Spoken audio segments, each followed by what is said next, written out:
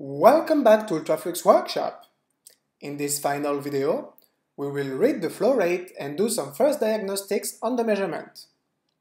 The flow meter and the probes are ready. The last step is to connect them together with the probe cable. The two cables with push-pull connectors are marked 1 and 2.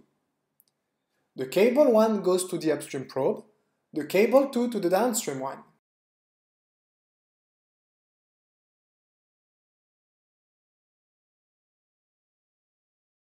Then, we plug the 5-pin connector to the flow meter and the flow rate automatically appears on the screen. If it is negative, simply invert the probe cables. Congratulations! You are reading your flow rate with an Ultraflux flow meter.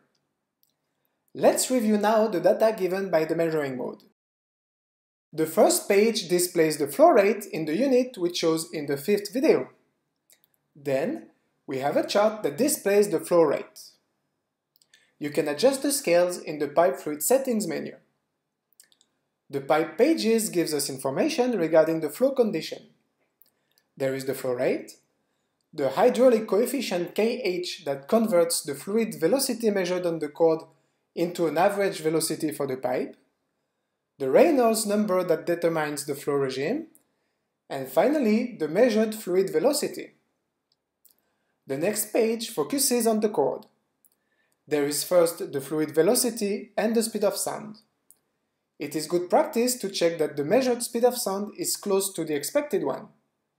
Here are a few examples of speed of sounds for water at different temperatures.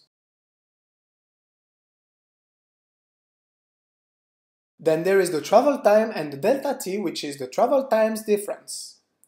The delta T should be close to 0 when the flow is stopped. You can calibrate it using the Auto Zero function in the pipe fluid settings menu. The gain below is the amplification of the received signal. For regular applications, it should be below 50 dB.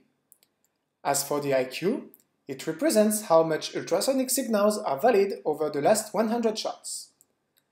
Regular applications often give an IQ of 100%, but it can be lower than that. However, an IQ below 30% is considered bad. If the totalizers are active, they will be displayed on this page. You can configure them in the totalizers menu.